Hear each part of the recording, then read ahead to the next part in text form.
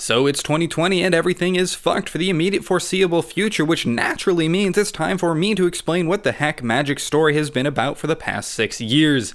Years of story and planning went into the grand finale of War of the Spark, so let's go through it to find out exactly who this big evil dragon is. This is the entire Nicol Bolas story in 15 minutes. Part 1. The Early Days. The story starts several millennia ago on the plain of Dominaria when a great being known as the Dragon flapped its wings, causing an egg to fall from the sky. Inside this egg were two twin elder dragons named Ugin and Nicol. No, not Nicol Bolas, that bit comes later. What is an elder dragon, you might be wondering? Well, it seems the only qualification is to be born by God sloughing his dandruff off, but they also have a few key identifiers. Elder dragons are all born knowing their own names, and they all have two: Palladium Moors, Arcady Sabath, Barack Obama, etc. The notable exception being the twins, who, since they were born from the same egg, share a name. Elder dragons also come with a fun little magic trick they can do. Ugin has invisible fire, and Nicol Bolas makes people go crazy when he touches them. Unlike some villains in pop culture, Nicol doesn't actually have a reason for being a huge dick. He's just a huge dick. He believes himself to be the ultimate life form and that all should be owed to him. Ugin and Nicol spend a few centuries living peacefully on Dominaria, but at some point Nicol's Napoleon complex gets the better of him and he decides he does want two names, just like the other elder dragons, so he gives himself the name Bolas. Then he decides it's finally time to take over the world. He tricks his brother Ugin into becoming a pawn for his master plan. The discovery of this fact shocks Ugin so bad that his planeswalker spark ignites and he vanishes into thin air, planeswalking away to the multiverse. Meanwhile, back on Dominaria, Nicol thinks he just killed his brother, so he gives a non-committal shrug and goes back to taking over the world, starting the Elder Dragon War, a war which sounds much more exciting and important than it actually is. The Elder Dragon War mostly consists of Bolas tricking the other Elder Dragons into fighting each other while he drinks mimosas on the beach. Right at the end of the Elder Dragon War, Nicol Bolas' army is about to clash with the last remaining enemy, Arcady Sabath, when Ugin thinks, maybe I should stop trapezing around the multiverse and go check on my dickhead brother in case he's doing genocide. So he reappears in Dominaria to discover, in fact, his brother is doing genocide. So he rubs planeswalking right in Bolas' face, and Bolas gets so mad that Mom let Ugin have a present that he couldn't have that his planeswalker spark ignites too. The two brothers chase each other around the multiverse for a few hundred years, eventually landing back in the least interesting place in the multiverse, the meditation plane, where Ugin just gives up and lets Bolas kill him. But he doesn't actually die, he just comes back as Gandalf the White. Around this point, Bolas comes into the possession of the Gem of Becoming. That's the big oval thing between his horns. He uses this gem for its significant power, but unbeknownst to Nicol, the gem is actually a piece of Ugin and lets his brother spy on him undetected. Part 1.5, the unimportant part that's actually slightly important. Nicol kills a big planeswalking demon thing on Dominaria and eats it for breakfast. This fight inadvertently opens up a time rift, which means it's time for our first side tangent to explain critical information. Way back in the day, planeswalkers were basically gods. They were functionally immortal and they had power strong enough to create entire planes.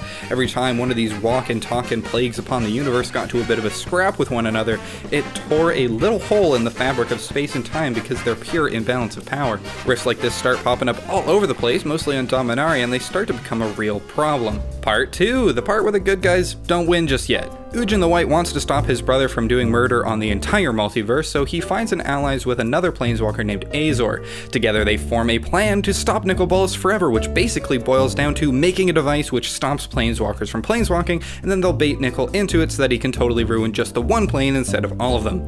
Azor makes the device on Ixalan, sacrificing his own spark in the process, but unfortunately his sacrifice is in vain because Azor is a big, dumb idiot who leaves statues of himself all over the planes that he visits.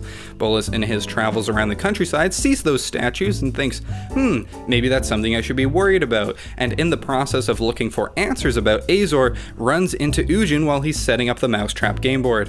Furious that Ugin is both alive and playing board games without him, they get into another fight and Ugin is killed on Tarkir. Part 3, the part where the time rifts from earlier are important. Nicol goes back to Dominaria to finally finish all that taking over the world business, and successfully does so for about 400 years, before his own champion, Tetsuo Umezawa, manages to successfully assassinate him. Don't worry though, just like Ujin, the power of Deus Ex Machina and canonical retcon by the Wizard story team is strongly on the side of old Nicky B, so he uses his ghost to reach into one of the time rifts from earlier and makes a copy of his body from before he died. Neat. Now that he's back in business, Nicol gets into a fight with some other planeswalkers, Venser, Teferi, and some other cats who never got cards like Leshrac and Jeska. Nicol kills Teferi, and while he's playing with Teferi's severed head tells him about how the entire multiverse is about to explode because there are too many time rifts. Nicol agrees that you can't take over the multiverse if there is no multiverse, so he lets Teferi have his head back and lets them sort it all out. Part 4, the Mending. Teferi and his friends fix all the time rifts in an event called the Mending by giving up their lives and their planeswalker sparks. This stopped the entire multiverse from exploding, but it also fundamentally changed how Planeswalker Sparks worked for everyone. From this point onward, no one had their godlike omnipotence anymore, and no one was immortal either unless you had other ways of doing it. Quickly, Bolas feels his eons of collected power draining from him, but don't worry, he's got a master scheme that will eventually coalesce in him regaining his former glory and taking over the multiverse, starting with Part 5, Amonkhet. Bolas shows up on Amonkhet and immediately razes the entire plane except for one city. He then kills every living adult, and then confronts the 8 gods of the plane, killing 3 of them, mind-controlling 4, and the last one kinda just agrees to join up because he's the worst. Then Bolas forms the Society of the World into a religion which worships him and strives to attain the afterlife by succeeding in 5 trials. The actual function of these trials is for the whole plane to spend their days doing nothing but training themselves into peak physical shape. The ones who are strong enough to pass the trials are set aside, turned into super zombies embalmed in Lazotep, a naturally occurring mineral on the plane with interesting necromantic properties. Part 6, Nicol Bolas recruits some friends. The super zombie factory is up and running now, so it's time to go get some pawns and play. Tezzeret kinda just falls directly into his lap. Jace, Vraska, Liliana, Ralzeric, and a few others do some menial labor for him, and Sarkhan Vol, who is just really horny for dragons, joins up on Team Horns. Part 7, Alara. Whoa, would you look at the time? The 5 shards of Alara are about to crash into one another, and Nicol really wants to be there so he can eat it like a bowl of Lucky Charms. Unfortunately for him, a Johnny kinda just runs into him while he was doing other things and decides he's gonna pick a fight. He uses Bolas' own soul against him, and a Johnny scores a critical blow against the Elder Dragon, forcing him to planeswalk away. Part 8, the Eldrazi. Bolas discovers Ujin's long-lost interplanar stopgap is on Zendikar, so he tricks Sarkhan, Jace, and Chandra into cracking it open, releasing the Eldrazi onto the plane of Zendikar. Why did he do this? Who knows? Just because he's a dick, I guess. Interestingly, you can probably draw a straight line from this random act of multiplanar eco-terrorism to his own defeat, because it inadvertently leads to the creation of Part 9, the Gatewatch. Jace, Chandra, Gideon, and Nissa all join forces to kill the Eldrazi, and they manage to get 2 out of 3 of them while they're still on Zendikar. Surprise! It's time for another side tangent to exposit some more relevant information that happens right around this point in the story in a different place. After Bolas tricked him into releasing the Eldrazi, Sarkhan has some doubts about his love affair with Nicol Bolas, so he goes back to his own home plane of Tarkir for some R&R. As luck would have it though, there's no rest for the crazy, and Sarkhan is tormented by a spooky ghost. The spooky ghost leads him to Ujin's dead body, and after poking it with a stick, Sarkhan time travels 2,000 years back in time to the moment right before Nicol Bolas kills Ujin. Where Ujin's body lands, Sarkhan constructs him a healing cocoon where Ujin can rest up and put his ghost in a box for the next few millennia. Then Sarkhan travels back to the future to a new timeline where Ujin isn't dead and all the dragons are still alive. Part 10, Innistrad. The 3rd Eldrazi Emrakul heads over to Innistrad, lured there by the Lithomancer and ancient planeswalker Nahiri. Nahiri really wants Emrakul to blow up Innistrad because it was Sorin's idea to trap Emrakul on Zendikar in the first place, and now she wants revenge for her destroyed plane. The Gatewatch enlists the help of Liliana Vess and Tamio to trap the flying spaghetti monster in Innistrad's moon. Liliana joins the Fellowship and they all head to Part 11, Kaladesh. After defeating the last Eldrazi, the League of Super Friends head to Jace's bachelor pad on Ravnica to think about which interplanar threat they should be facing next. Before anyone can come up with an actually good answer, Dovin Bond has heard about the Gatewatch and he wants to hire them to work security for the Inventors Fair on Kaladesh. The Fast Five says they don't really do small gig, but Chandra gets all, Kaladesh. haven't heard that name in years, and heads over to Kaladesh to see what's poppin'. Turns out what's poppin' is that Dovin Baan is actually a pawn of Nicol Bolas as well, and him and Tezzeret are running Kaladesh like a fascist police state. Also, it turns out the Inventor's Fair is actually a scheme from Bolas to get someone on the plane to accidentally invent a planar bridge, a device that will let non-planeswalkers move between the planes. Luckily for Bolas, his absolutely batshit crazy scheme, which entirely hinges on some random dude on Kaladesh accidentally inventing a planar bridge, someone on Kaladesh accidentally invents a planar bridge. Unfortunately for Bolas, Dovin Baan just tried to hire the literal only people in the multiverse with the knowledge and means to try and stop that batshit crazy plan so that they could do bouncer work. The Planeteers, with the help of a Johnny, who is also just kinda here by the way, help Chandra's mom overthrow the authoritarian police state. Liliana doesn't like Tezzeret, so she goes to fight him, killing him and destroying the planar bridge. But the twists just keep coming on Kaladesh as we later find out she, 1, didn't actually kill Tezzeret, and 2, didn't actually destroy the planar bridge. Part 12, Amonkhet again! After the fascism is over party and more than a healthy amount of sexual tension, Frankie and the Four Seasons, which now includes a Johnny, start to put the pieces together and realize Nicol Bolas might be a bit of a bad dude.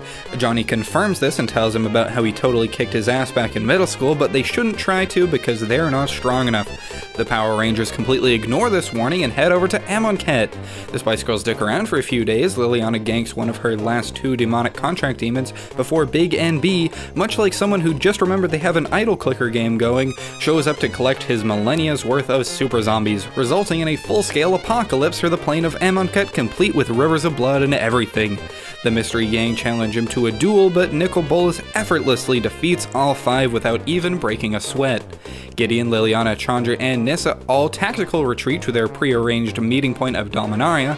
Bolas tries to read Jace's mind, but luckily for Jace, Ujin put a safeguard on Jace's memory that if anyone ever tries to read Jace's mind for memories regarding Ujin, he'll instinctively planeswalk to Ixalan. Part 13, Jace instinctively planeswalks to Ixalan, but not before Nicol Bolas wipes the entirety of his memory. Cast away and with no knowledge of even his own name, Jace finds himself unable to planeswalk away from Ixalan. Eventually he's picked up by his old arch-nemesis Vraska. Nicol Bolas has given Vraska a compass and promised if she brings him what it points to, then he'll put her in charge of the Golgari. So she and the clueless boy have an action-packed, hormone-driven pirate adventure race against time to beat the natives of the plane to the treasure, while somehow finding time to flirt incessantly. Jace falls down a waterfall, gets all his memories back, and remembers that doing things for Bolas is probably a bad idea. After a long trek and more than a healthy amount of sexual tension, the pair find Azor, way back from Part 2, as well as the Immortal Sun, an artifact which stops planeswalkers from being able to planeswalk.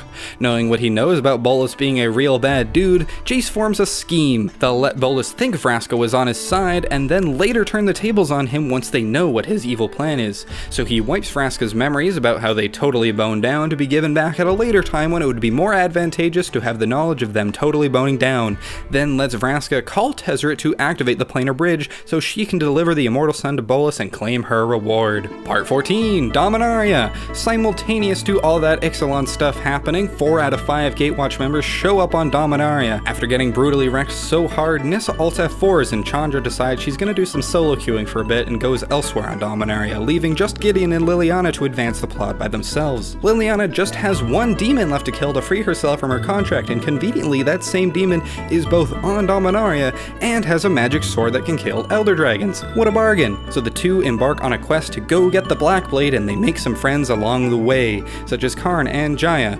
They reunite with Chandra and Jace, get the sword, kill the demon, and then all head to Ravnica for Jace's bachelor pad. Before Liliana can leave Dominaria, Bolas reveals that if all 4 demonic contract holders are gone, Lily's contract actually defaults to him, meaning she's fully under his control. Part 15, the part where Greg Wiseman fucks everything up. Back on Ravnica, Nicol Bolas tricks Niv Mizzet into creating an interplanar beacon, a device which magically calls all planeswalkers in the multiverse to its location. Vraska bumps her head and gets all her memories back about how she and Jace totally boned down, and despite knowing about the Giga Chad that is Jace Beleren, she decides to murder and betray everyone anyway. So she kills Asperia, letting Dovin Baan become the Azoria's guildmaster. Vraska then enjoys a bit of time as the head of the Golgari, but then says fuck it, I'm a pirate, and goes to chill on her boat on Ixalan until it all blows over. Part 16, the War of the Spark. So now with everything in place, Bolas is finally ready to regain his lost power and take over the multiverse. He boots up the Immortal Sun and the Interplanar Beacon, calling every planeswalker to Ravnica from where they'll be unable to escape. Tezzeret opens up the Planar Bridge, and Liliana commands the army of millions of eternalized super zombies to kill everything in sight. The funny thing about the Eternals is they can be used to cast the Elder Spell, a spell which has apparently existed this entire time, but so far no one's been crazy enough to actually use it. The Eternals start grabbing planeswalkers, and with the Elder Spell rip their sparks out of them, killing both parties, and delivering that spark and all of its power to the big guy himself. Everything is going peachy keen until Liliana decides she doesn't actually like killing everyone just because a dragon told her to, so she commands the zombie gods from Amonkhet to de-spark Nicol Bolas. Breaking her contract would have killed her, but Gideon decides to take the damage for her instead because he's just a nice guy like that. Before Bolas dies, Ugin telepathically calls Jace and tells him all about how staying dead is really hard for Elder Dragons, so he needs Jace to make an illusion of Bolas dying so everyone will think Bolas is dead, when in reality, at the last second, Ugin swoops in and brings the no longer a planeswalker Bolas to Ujin's meditation realm, where Ugin will act as gatekeeper for the rest of time. And that's it. That's the whole story, more or less. I thought we were done with it, but apparently a few of the dragon schemes are still ongoing because he was up to something in the most recent set, Ikoria, so who really knows?